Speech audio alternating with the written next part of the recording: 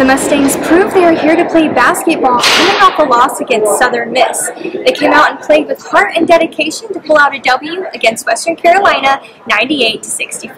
Senior Jahmal McMurray, who came out with 34 points and was unstoppable at the three-point line. Coach Jankovic stated after the game that the team is not where they need to be, but definitely came out and played more cut in and much harder, in fact. The Mustangs will be back in Moody Coliseum taking on Lipscomb this Saturday, November 17th. This is Mallory Carlo with D210 Sports, and you've just been credentialed.